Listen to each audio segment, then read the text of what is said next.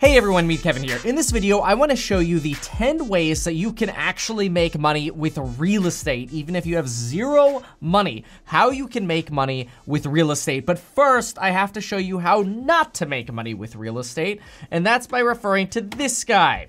This is the CEO of Zillow, who was on CNBC this morning. He seems to, I get it, but his version of Zillow and real estate is that, well, housing, that's the thing at the top of your needs list, right? So you should invest in housing, which, all right, I'm not gonna debate that part. I'm gonna debate something else in a minute, but just listen to him say that. Yeah, it turns out, David, that we in the shelter business are really lucky. We didn't know when this first hit and the fog was thick where this was gonna go. We didn't know if the real estate market would just seize up like an engine without oil. And so we were scared and we took really quick protective actions to protect. And then obviously now we know that at the moment, at least thanks to forbearance and all that good stuff, the real estate market's actually been pretty good. But the thing that I really wanted to hit on was the last like 30 seconds here. What he suggests or says is a big regret for a lot of buyers. We're gonna start with that. I'm gonna talk about that, and then we're gonna get into the 10 ways that you can actually make money in real estate.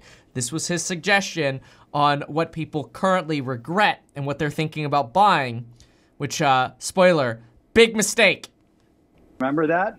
But the top of the pyramid of Maslow's hierarchy is self-actualization. It's art. The very bottom is the basics. It's food and shelter. Okay, and it turns out we are really together, all of us right now, focused on food and shelter. That could be a decent proxy for Jim's, COVID index, actually. What's in that bottom rung of Maslow's hierarchy of needs? Anyway, that's driving a whole bunch of agitation to move, to get a second place if I hadn't had one. The people that didn't buy a second home are really regretting they didn't have a second home right now.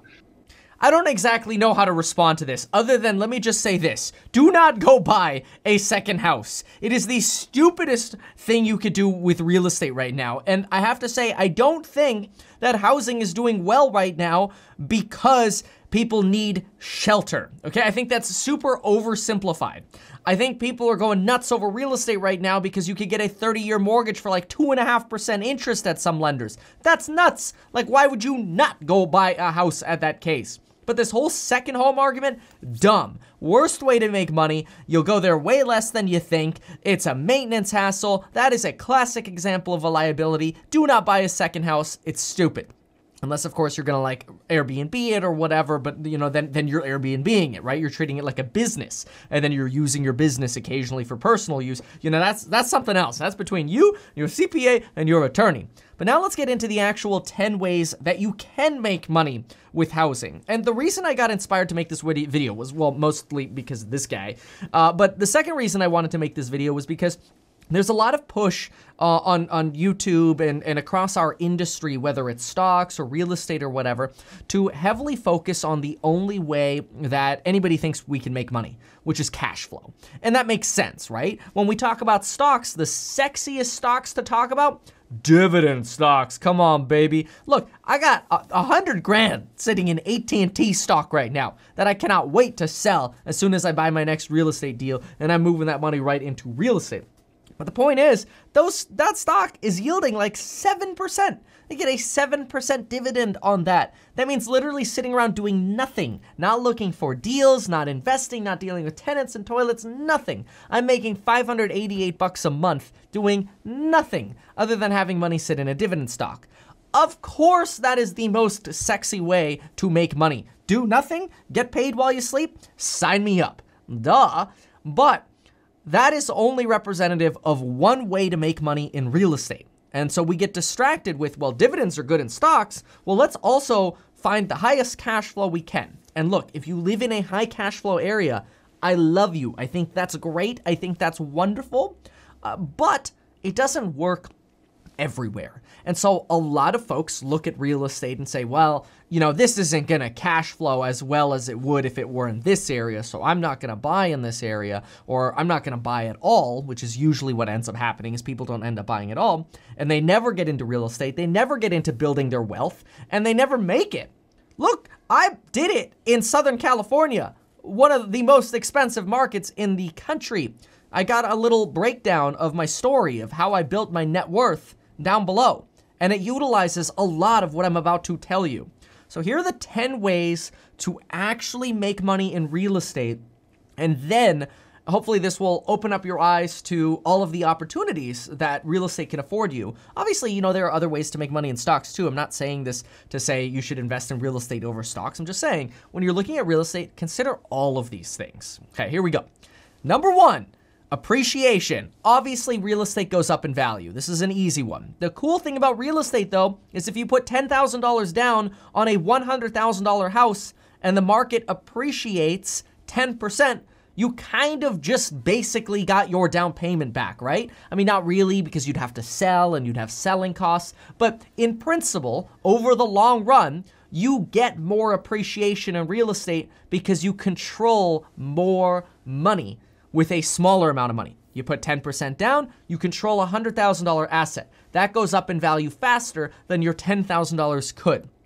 Of course, you should have a tenant paying your bills for you, so that way you don't actually have to pay the interest on the mortgage because you're getting a loan for 90 grand. The second way to make money in real estate, current tax benefits. Look, if you run a business and you get paid $2,000, you have to pay taxes on that $2,000. Unless you take cash payments, and if you're somebody who likes cash payments, look, I like cash payments too, you should still report your taxes, okay? It's kind of like how you should still get your 2 free stocks with Webull. When you deposit $100, you get 2 free stocks up to $1,400, link down below. Right next to that, link for life insurance. Of course, you know you should do that. You know you should sign up for those 2 free stocks and get your life insurance.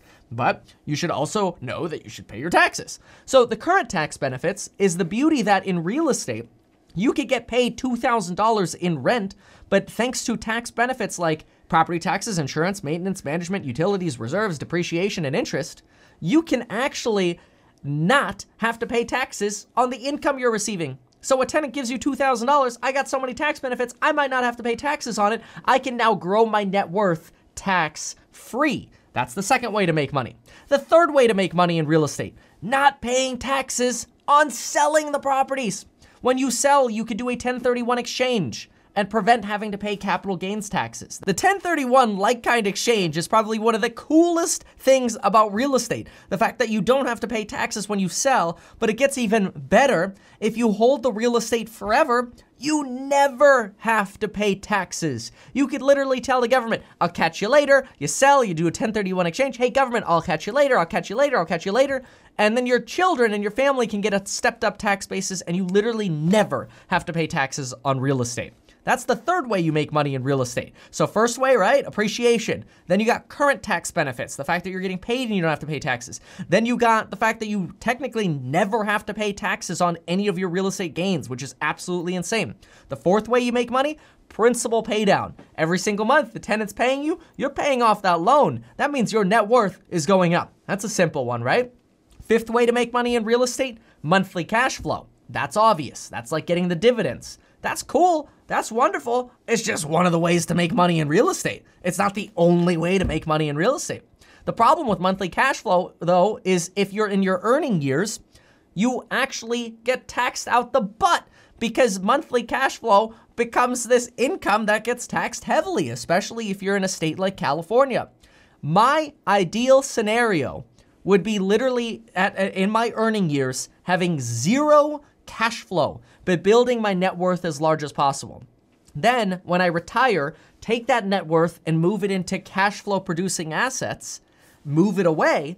And so that way I'm actually playing the game, right? I'm minimizing my taxes when I'm making a lot of money. And then when I want to retire, I move my assets over to high cash flow producing things when I'm not making an income. So then my taxes are lower. That makes more sense. It doesn't make sense to drive around in a Lambo making $1 million a year, 500 grand a year, 100 grand a year, whatever. If you're working, it doesn't matter. It doesn't make sense to make a lot of money and be working full time and then also try to get as much cash flow as possible because you're getting taxed out the butt. You'd be better off literally refinancing it, having more tax benefits and doing something else with that money than having cash flow right now. You almost want to try to prevent cash flow when you are in your earning years because you get taxed so heavily. Keep that in mind. Depends on your income, obviously. Not saying cash flow is bad, just saying It's just one of the ways to make money, and it kind of gets hurt by taxation. The sixth way to make money is, well, there are three other ways now that we're going to talk about making money, and all three of these ways have to do with buying real estate below market value. When you buy real estate below market value, you can, number 6, wholesale or assign deals. So for example, somebody did this to me. They got a deal under contract for probably $20,000 or $430,000 or whatever. They sold it to me for $450,000 just by assigning the contract to me. They did nothing. They pocketed 20 grand. I got a deal for $450,000 that's worth $650,000. I just went through the effort to fix it up. So they made money doing nothing. That's the sixth way of making money in real estate. You get control of a good deal. Once you have control of that deal, you make money by wholesaling it or assigning it to somebody else. The key here is finding a good deal, which is exactly what I teach you in my investing course. In fact, I teach you all of this in detail, how to do all 10 of these things. I don't just teach you in my course, look for cash flow. No, I teach you all of the things because it all matters. Wholesaling and assigning, great way to make money. You can literally make money with zero money. You can flip real estate with zero money out of pocket. You can borrow money, buy a really good deal. If you find a really good deal, you could flip money with zero money out of pocket, or you could flip a deal with zero money out of pocket. It's more risky to have zero money out of pocket, but if you have a really good deal, that protects you. And so then you could buy, let's say that $450,000 place, put 50 grand into it, then sell it for $650,000. After your selling costs or whatever, you end up with $600,000. You were into it for $5,000. You just made 100 grand profit with zero money out of pocket. That's one way to make money in real estate too. You flip real estate. Great idea. Method number 8, you buy and hold. You do that same scenario, but you don't spend the 50 grand selling the property and you just hold it. And then you refinance and you use the extra money, the extra net worth you created to purposefully lower your cash flow, but then go buy other deals. Because by lowering your cash flow, you're lowering your taxation, but you're actually increasing your net worth because you're going out and doing more deals. Okay?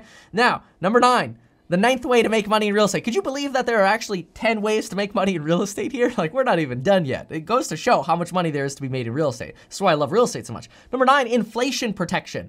You're worried about putting your money into a high yield savings account and it wearing away because of inflation. Golly, if you're worried about that, put your money into real estate or stocks. Assets that are associated with the market protect you from inflation because the more money people have, the more money people put into assets, which gives you sort of this base boost. It's kind of like the rising tide in the water or in the ocean or whatever. Everything kind of goes up together by at least what inflation is. And then you kind of grow on top of that surface. Not saying you want to grow on top of the ocean, but you know what I mean. Number 10, it's a leverage tool. Remember how we mentioned earlier, appreciation is a way for you to get money? Well, I also mentioned that when you buy and hold, you make money because you build your net worth. You flip, you build your net worth. But when I mentioned that you could use real estate, you could refinance and take money out and go buy another deal, that is its own way of making money. Buy and hold is one way to make money. You build your net worth. But when you refinance, you take money out against another deal and you leverage against something else and you go buy something else. And now you're able to do another flip because you were able to get a loan at 3% or something stupid low. That's a leverage tool which puts money in your pocket. The 11th bonus way to make money in real estate, being a real estate agent. Being a real estate agent could be a great opportunity for you to literally start with nothing, apply the principles that I teach you in the investing course. In fact, I teach all of my agents start with the investing course. When you know how to invest, then all you have to do is market yourself after that, and you will be a wealthy, successful real estate agent. You have to learn how to invest. So there you go. 10, with a bonus way to make money. Don't listen to the Zillow CEO. Get out there. Don't buy a second home. Don't buy butter. Don't waste your money. Instead, focus on building wealth, finding below market value deals. Quick bonus. How do you find below market value deals? You look for deals that are fixers in the single family space. They're over improved in the single family space. You find deals that are below market value in rent, in multifamily, or you arbitrage, which is like Airbnb.